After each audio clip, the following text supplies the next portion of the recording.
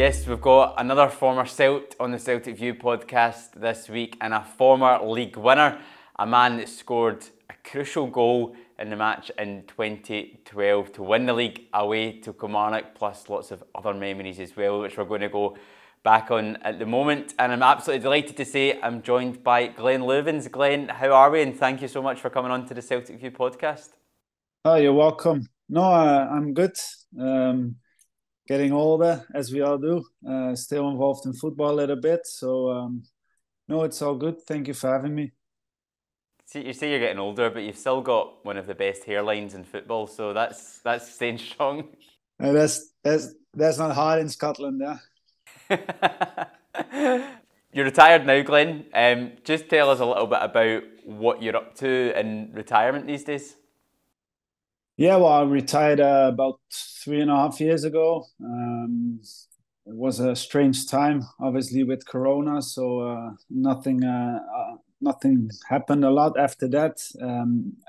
At the moment, I'm doing a little bit of scouting for an agency, which is good. A lot of freedom, but also I go to all the games and still involved with football, which is the main thing for me. And there's parts of this I really like. So yeah, the future as well is looking good. Superb. That's great to hear, Glenn. Now, we have you on to look back on your Celtic career. 4 years from 2008 to 2012, you won each of the domestic honours, a league cup and a Scottish Cup. But let's go back to the start and you signing for Celtic. Tell us how the move came about.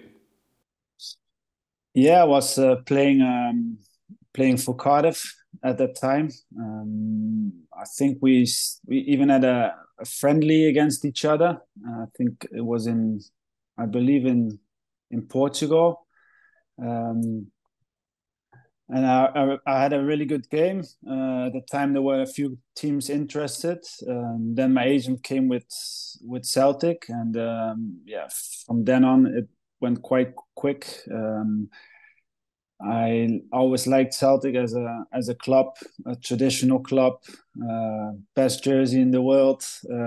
So for me, it was from then on quite quickly decided that I wanted to join Celtic. Yeah, so basically you only signed because of the jersey, yeah? No, not at all. Like I said, it's a traditional club. Always some Dutch people, went before me to Celtic, so that's why I always followed Celtic as a team, and it's something that I want to be part of. In terms of Dutch players that had played for the club, there was one at the club at that time as well, Jan Vennegoor of Hesselink. Was he somebody that you spoke to at all before signing for Celtic? Not per se, no. Nobody had to tell me about Celtic. I knew what they were standing for. Like I said, I watch a lot of the games on TV. So yeah, there's this club is a rich history, and a lot of players from Feyenoord went before there. So and it was more them that told me to go. What players were they that had played before for Feyenoord? Yeah, like Reggie Blink and stuff like this. All the Feyenoord players that played there. Van Hooijdonk, these type of players that went there before, and that they all had good stories to tell about Celtic. So no, like I said, when Celtic came, it was an easy choice for me. So then obviously you sign for the club, you come in. Gordon Strachan was the manager at that time in 2008. He seems like somebody that was a bit of a character as well. What was he like when you first signed for the club? And everybody usually has a Gordon Strachan story, so is there anything that comes to mind when you think of him? Yeah, listen, I like Gordon Strachan as a manager, but he could be sometimes a little angry man. Just to say, if things didn't go well, I remember one time I think we were were drawing at home or something, and he came in and the first thing that he had in his hand was a plum, and he chucked it through the whole to the whole dressing room, and he said, "This plum is tasting something like this," you know. So that's like a typical Goran Strachan story about, you know, he could switch quite quickly to an angry man, but like I said, I like him a lot as a manager. Sometimes this is needed. Did anyone get hit by that plum? I think McManus had to duck away, otherwise he would have he would have hit it, yeah, for sure. I would love to have been a fly in the dressing room at that time to see instances like that. In terms of the players as well, when you first came into the club, just in terms of your initial few days when you sign for a new club, you're getting to know new teammates and getting to know new systems, but what were the teammates like at that time, and were there any characters as well in that dressing room? Of course, in every team you have a few characters. You know, I remember that when we played the friendly in preseason when I was still playing for Cardiff, that me and Scott Brown, we had a go at each other. So, you know, then I signed for Celtic. So he was the first one that I thought I was gonna go to and you know, see how he is. But in the pitch, he was like an angry man. But off the pitch, he was the nicest guy in the world. So that set the tone straight away for me. That I knew that, you know, I would come in a good group of guys. You know, you had your Trippier and McGeady, you had your Arta Boric, like you said, you had some characters with Robbo and Hardley. So it was a good group of you know, guys in the squad at the time. Did Scott Brown remember your little altercations together when you went up to see him? Of course, it was only like 2 or 3 weeks before that. So, you know, I think I tackled him, and then after that, he came chasing me all game. I think he was in the wall, standing in the wall, and I on purpose I went standing next to him, and then he was like pulling on my armpits and stuff like that. But when I see him when I signed, he kind of apologized and said, you know, I'm a big softy off the pitch, so it was all good. That's brilliant. And you mentioned some of the characters there. A lot of guys, it seemed like they were probably playing practical jokes every day and up to no good. Is there anything that comes to mind from that particular team of things that people would do and play pranks on one another? Well, not so much them, but I remember the young guys at the time. They were something else, man. You had Simon Ferris and Paul Pocares. They were two characters. They were only young coming through, and the stuff they pulled off, it was incredible. You know, I can tell you one story about them. I think we were in pre-season somewhere in the hotel, and I honestly don't know how I ended up in their room. I think maybe you know, these in between doors or something like this, and we were like staying next to each other. Anyway, they ordered room service, so Paul Ketters was laying in the bed like butt naked, but the blanket over him. So the guy came in with the tray of food, with the bill in the hand, and Paul Ketters said, "Yeah, put the food there." So, you know, he put the food there, and at that time, Simon Ferris came butt naked as well into the room, and they were like wrestling naked. It's the funniest thing you ever see. And the guy was standing there with the bill, like, "What should I do?" And it's one of the funniest things I've ever seen. You know, and these are the kind of things they used to do, and it was those two were quite funny. Yeah. Are you just standing there watching all this happen? Like I was there, but I maybe they notified me, or so. I don't know why I was there, but I witnessed it all, and it was one of the funniest things. Yeah. And you had your clothes on, yeah? I listen. I was fully dressed. Oh, brilliant. Oh, that's amazing. Let's get into a little bit of football, actually, if we can now. I think we've had a good couple of stories there. Yeah, nowadays you can't get away with it. And I know, I can imagine. Yeah, in terms of some of the football now, Glenn, when you first come in, you had your career previous to that. You were successful with Feyenoord, you were successful with Cardiff, you were just in the FA Cup final as well, weren't you, just before that? So when you came into Celtic, what were your sort of initial reactions of the standard of the group, and what were you kind of hoping to achieve when you first came in? No, of course, we had a very good group of players. You had players like Nakamura, who were superb. With Jan Vennegoor, a lot of experience up front. You had in the back, you had your McManus and Caldwell, who were also internationals. You had McGeady on the wing. You had Scott Brown in the middle of the park.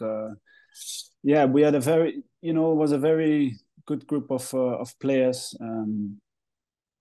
So yeah, the standard was quite good. In my first year, it was a little bit up and down because I had to fight myself into the team, which Gordon Strachan was honest to me about in the beginning.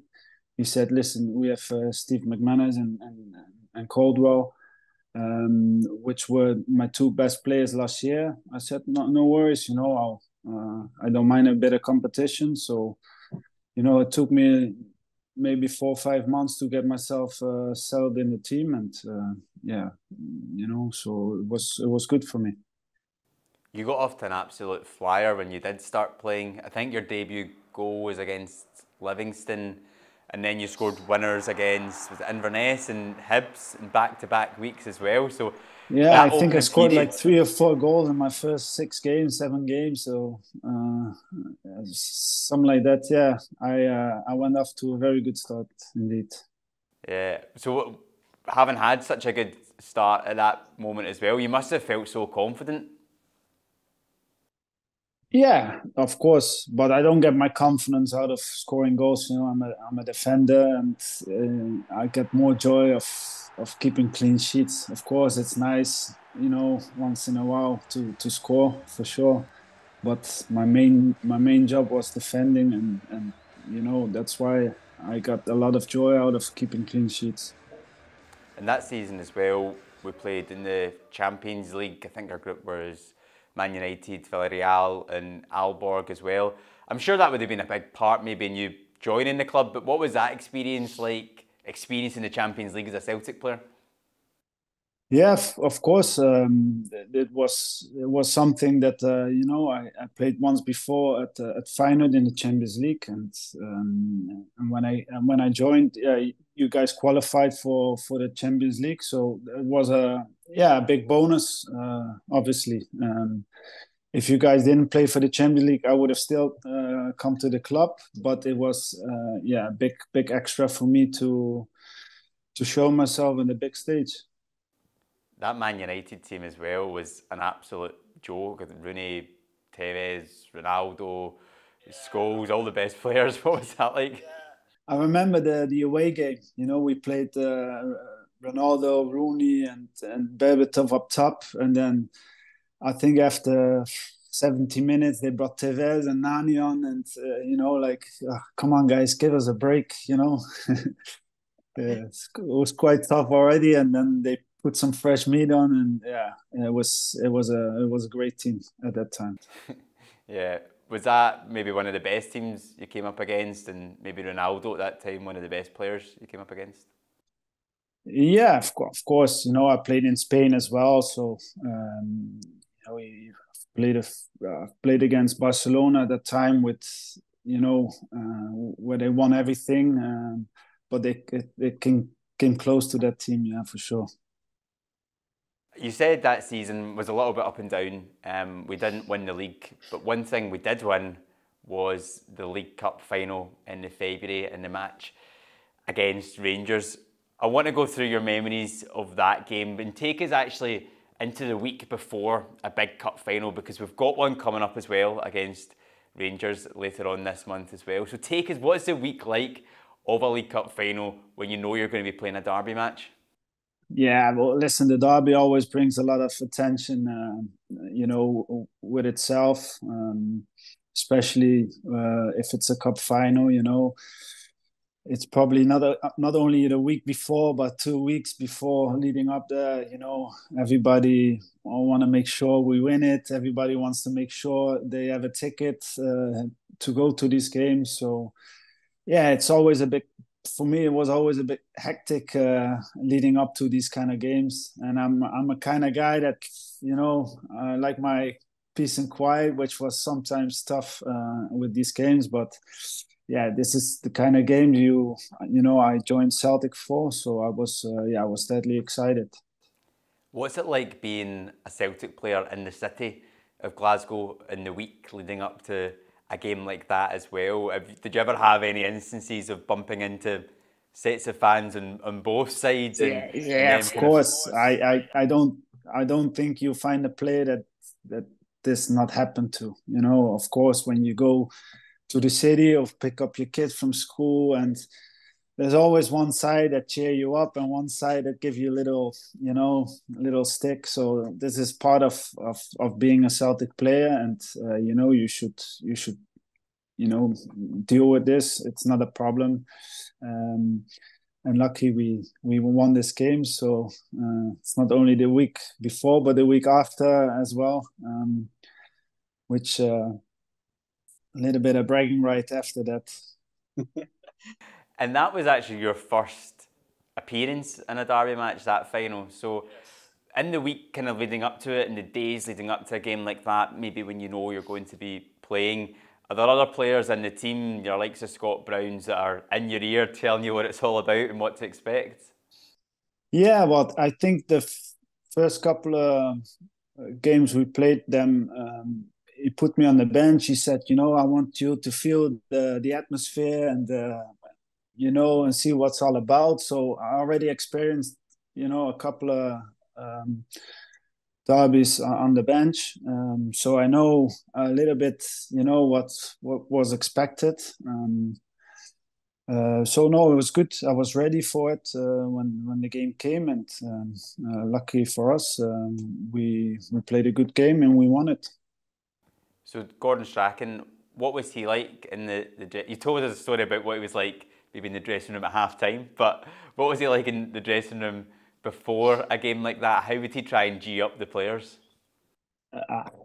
Listen, I had so many managers, so many games, and some things, it's hard kind of for me to remember because I had a lot of balls as well during my career. So sometimes things slip my memory, but the way I remember Gordon Strachan is that he could explain things very calmly, and then suddenly he would, rally up and get very passionate. For me, this was Strachan. So I'm sure he rallied the boys up for a win. What are your memories of the actual game itself then? Because it was 0-0 going into extra time. You started at central defence with Steve McManus. I think Dan O'Day was on the left. He then pops up and scores an extra time. Aidan McGeady scores a penalty as well to win it. Yeah. No, of course it was a close game, which as expected. So it was a relief to score so late on. Of course, to win the game. Sorry.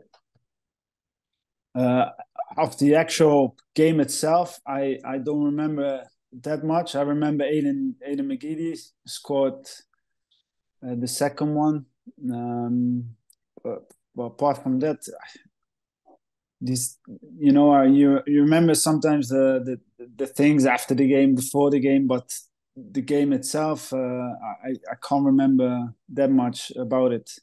To be honest, I remember the national team. The manager of the national team from Holland came and watched this game, so that was good for me. and I think I had a good game. So I think after that was my first color as well for the Dutch national team. So that's why this game, this is the memory that stuck to me. Yeah, and then just in terms of the fixture as well, because we are going to have a League Cup final against Rangers at the end of this month at Hampden Park, 50-50 split. Just in terms of that experience and the atmosphere of a cup final occasion. Of course, these are the things that you do remember. Just the sheer relief when you score a goal and you see all the supporters that you celebrate with. This is the kind of things that will stick with you, and it was an unbelievable experience, something I won't forget. I'm sure the boys wanna do the same again. To lift up the crowd and the city will be a good experience for everyone. You said there a lot of times you don't remember what happens in the game, but you remember what happens before and after. So after that, you win a cup. Please tell me there was a big night out and there were some good stories there. Yeah, for sure. There's always time to celebrate, wins, and especially if you win a trophy. So I think we went out in town and with the people that that are there for you during the year. So your family, your friends, So these are good moments, because as a player you work hard for it, but sometimes your family have to suffer as well. The traveling and you being away and things like this. So for them, it's nice as well sometimes to experience this. Yeah. Going into the next season, then Tony Mowbray comes in as manager. Again, a difficult period. You still had a couple of kind of big personal moments, as you mentioned, making your debut for the national team. And I remember you scored a goal against Hearts in the 93rd minute as a winner as well. That was quite a big moment. But again, a difficult season, which then follows with Neil Lennon coming in as manager. And with him coming in, there was a lot of change in terms of the personnel. I think there was about 11 or 12 players that came in during that summer. But what were your initial reactions of Neil coming in as manager and that initial team sort of developing? Yeah, well, for me it was a strange season because like you said, I made my debut for the national team, but I also had a lot of injuries. I remember I had like 3 or 4 hamstring tears. I remember just before Tony Mowbray got fired, I was out with a hamstring tear, and I think we were dropping some points, so he kind of pushed me to play and come on, we need you back. So I forced myself back into it and got injured again, the same hamstring. And then Neil Lennon came in, and obviously he said, come on, I need you to play. And again, I think I came back a little bit too soon. We had a game against Dundee away, I remember, and first half it was fine. And second half, I think after 60 minutes again, my hamstring gave in, and that was my season finished basically. And with that, my chance playing for the World Cup. So yeah, that was kind of a tough year for me. On a personal note of being injured that much. How difficult is that for a footballer and for yourself specifically in those moments when you're living in a different country as well? You're not surrounded by all of your home comforts, and you're trying to battle through those injuries when you're watching the team playing every week. Yeah, listen, this is part of your job, but it's and it was not like a bad injury, it's like a muscle tear. So sometimes normally it takes 4 weeks, 3 to 4 weeks.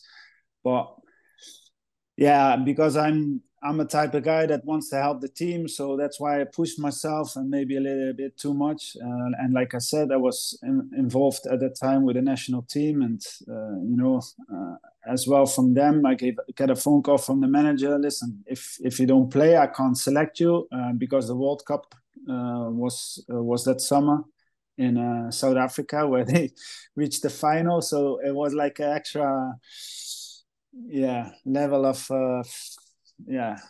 how do I say, disappointment not to be in that squad. But hey, that's football for you. Sometimes you have great moments like winning the cup before, and sometimes you have these kind of moments where it's tough sometimes to be a football player.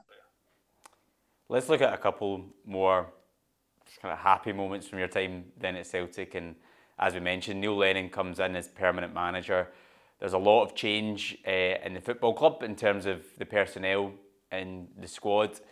That season we go extremely close to winning the league title, but we do win a Scottish Cup as well. What was it about that team, do you think, that changed a little bit to get us that bit closer and then also get a bit of silverware at the end of that season? Yeah, I think Neil Lennon, as a player, he knew exactly what was needed to win things, and I think he brought this kind of mentality back into the team. This winning and fighting mentality a little bit. And I think that's what needed. I like Tony Mowbray a lot, but sometimes I thought maybe he was a little bit too nice of a person. If sometimes as a Celtic coach, you need to be a little bit like this. And I think Tony Mowbray, he lacked a little bit, this quality. And I think Neil Lennon had this, and he brought this over to the team. Yeah, and as I mentioned, so many of the players coming in. So there was new characters coming into the dressing room: Gary Hooper, Joe Ledley, Charlie Mulgrew. What did you make of all those players that were starting to come in? And again, there are a couple of guys I've heard before who would be the ones playing pranks and things as well. Yeah, of course. Listen, as Celtic, there's always new players coming in every year, and with that, always players that add quality into the team. So this is something you have to deal with, as a player for Celtic. But like you said, there's a lot of quality added to the team. Those years. So no, it was good. Still in touch with with some of them still. So no, it was like you said, a close call in the end. I think. I remember me being in the stand against Rangers away, and I think Samaras missed a penalty or something like this. And that was like a little bit a turning point in the end. But hey, this is football. Sometimes you have these decided moments that can make or break the season. Yeah, and we do win the Scottish Cup final that year. You started in the final at the 3-0 victory over Motherwell, so we still ended with a little bit of glory, which I think maybe helped us going into the next season as well. But what are your memories of playing in that kind of Scottish Cup final environment and winning another trophy with Celtic? Yeah, like I said, these winning trophies are always nice, and these kind of things stick with you because, like I said, you train hard every day to win things. So when you do win things and get rewarded in the end, it's a satisfied feeling, and also for the fans because they're there every week, week in, week out. So it's also good to give them something back, a joyful moment. There's a couple of brilliant goals in that final. I remember Charlie Mulgrew's free kick, Ki Sung-young's goal to kick things off was amazing. It was just a great day at Hampden. The sun was out, and a good 3-0 victory as well. And I suppose the last game of the season for yourselves, you might have been able to celebrate it a little bit more afterwards. Yeah, of course. Sometimes during the season, sometimes it's tough because especially with with international games and stuff like this, you have midweek games as well. So sometimes it's not the ideal moment to celebrate things. But yeah, like you said, last game of the season, win a trophy. Yeah, I'm pretty sure we stayed up a little bit later than normally. Any memories of where you went and how late you stayed up? Um, yeah, I think we went all together with two Corinthians, if I correct it, and yeah, like I said again, we're with the whole team, my family and friends and things like this. So it was a good night. Brilliant, yeah. I say it was a sunny day. I think it's now actually coming back to me. It was pouring with rain when the last goal went in, so maybe my cup finals are getting blurred there. But in terms of going into that next season, then we win the title, we get it back for the first time in 4 years. What was it about the team in that season you think helped us to go on and actually go one better and lift the title? Oh, like you said, the year before, maybe started things off with Neil Lennon becoming permanent manager and got his own like stamp on the team, and we carried on the season after. I remember being a little bit strange season with Rangers being deducted points or something like this. I can't remember exactly, but yeah, we ended up winning the league by, I don't know, 25 points difference, something like that. So it was a little bit weird season, but yeah, for us, it's like you said, it was good to win the league back after all these years, and um, something that I cherish a lot. I cherish a lot winning because I was there 4 years. So you had to win the league at least once before I left Celtic. You mentioned it was a bit of a strange season because things didn't start out for us well at all. I think at one point we were 12 or 15 points behind going into that game against Kilmarnock, where we were then 3-0 down at half time and drew it back to 3 each. And from there we really kicked on. I remember the game against Rangers at Celtic Park where Joe Ledley scored, which seemed to be a turning point as well in the season. When you try and think back, if you can, about that season in particular, games and moments, is there anything that stands out for you?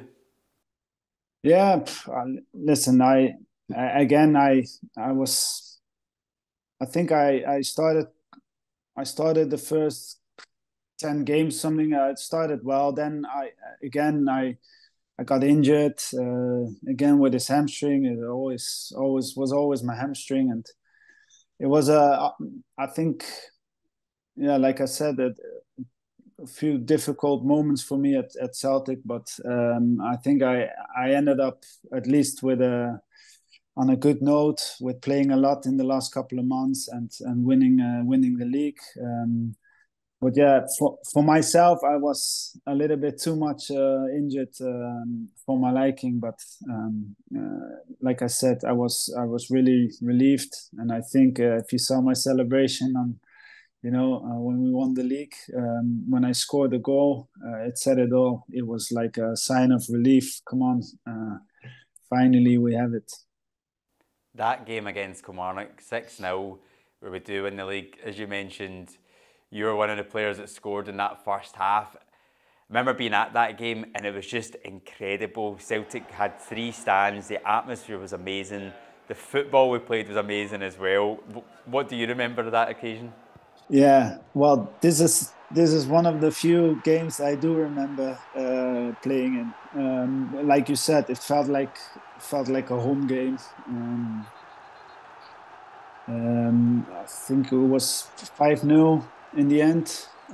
So it was, yeah, like you said, we're playing some good football, scoring some goals. So it's the kind of game that it's like I said, it felt like a relief from all those years that the year before we didn't make it. Also, my first season we didn't quite make it on a couple of points, but now with some good football. We brought it back to Celtic, and for me that was, like I said, a big relief, and yeah, one of my proudest moment in football.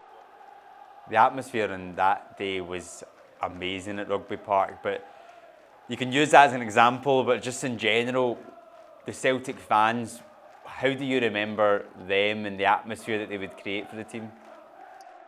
Yeah, I have to say, I was quite lucky with all my teams that I played for with the fans. But yeah, Celtic were right up there, home and away.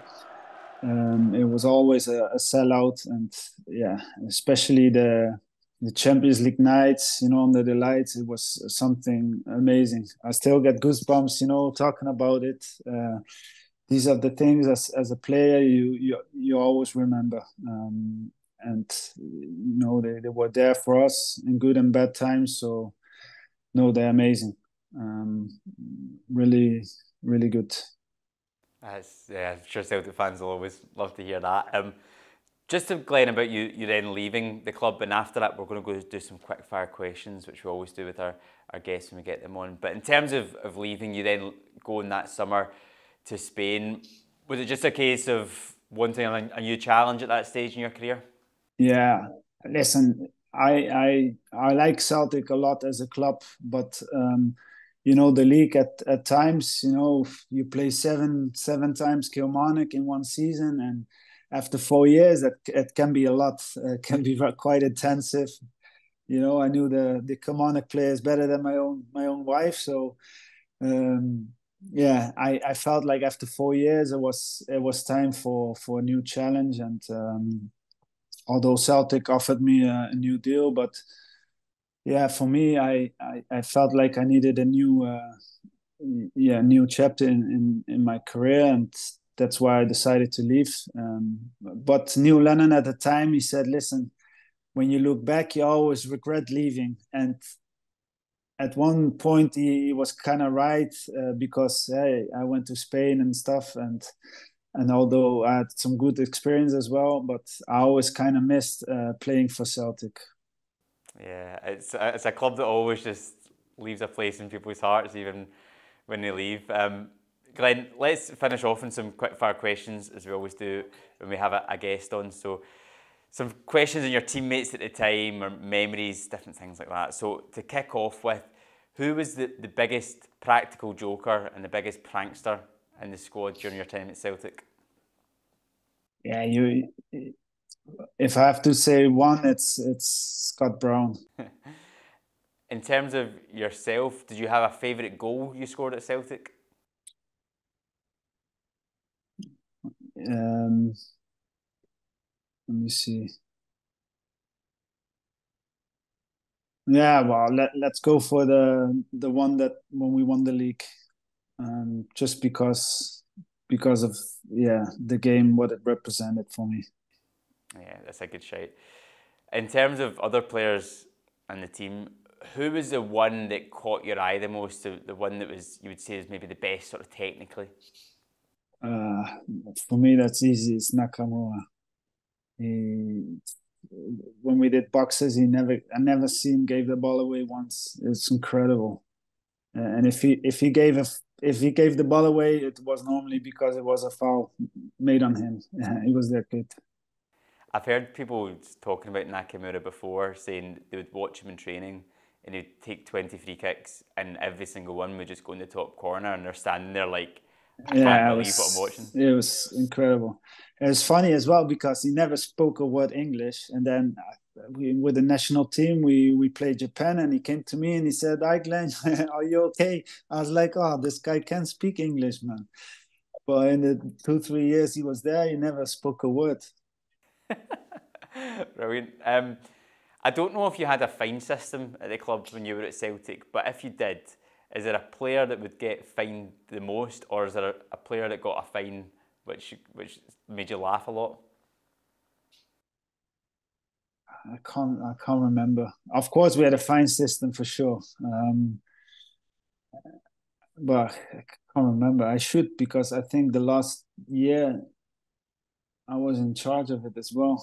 Oh my God. Was there ever anybody always late to training or things like that? I honestly can't remember. I can't remember. What about yourself? Did you ever get fined for anything? Yeah, but stupid things, leaving stuff outside or in the dressing room, things like this. You never caught me coming late or anything like this, but yeah, normally like silly things. Who would you say was the strongest player, or it could be the strongest or the angriest player you played with at Celtic? Bobo Balde, I remember this story that I came in the dressing room and they put my kit. It was the first day. They put my kit in his locker. So obviously, first day I come in quite early, getting changed, and then big Bobo Balde came in and he said, "That's my locker," and he took my clothes and he hanged them somewhere else. And I was like, "Okay, Bobo, if you say so." So I went to the kit man. I said, "Sorry, but you put me in Bobo Balde's place. Can you sort it out? Because I don't want him. I don't want to make him angry." So if I have to go for one, for sure, it's Bobo Balde. Because I mean, Glenn, you're a big guy yourself, a big rugged centre half. Was Bobo just a different level? Not as big as Bobo Balde, trust me. He looked like a unit. You've come out with some brilliant stories, Glenn. I don't know if is there anything else that comes to mind, because there's been some great ones already. I'll tell you one. It was with the manager Neil Lennon at the time. I remember playing the first 9-10 games, and we won all 9 or 10. Then we played Rangers, and yeah, we lost. It wasn't a good game. The game after that, we were 2-0 up at home, but me and Mastorovic, we had like 1 or 2 moments that, we weren't sure of each other, which caused a little bit of panic. So, he came in the dressing room and he said, "What shall I do with you two?" And, now if I look back, I shouldn't reply, but I said, "Well, you're the manager, you decide what to do." Yeah. And then, yeah, he kind of was. He left anyway. He left me out the squad for a couple of weeks, just to make a point, which I was upset about, but things happened, and he said, "Okay, Glenn, today you have to do the boxes upstairs. You have to show to all the carpet boxes, show your face." I said, "I don't feel like it. I'm not going." He said, "Okay, that's a fine." I said, "Okay, you can fine me, not a problem." So he said, "Okay, I fine you." So, I think it was £1,000 or something like that. So it was, quite a lot of money for just not going to the boxes. So I was already, so that made me even more.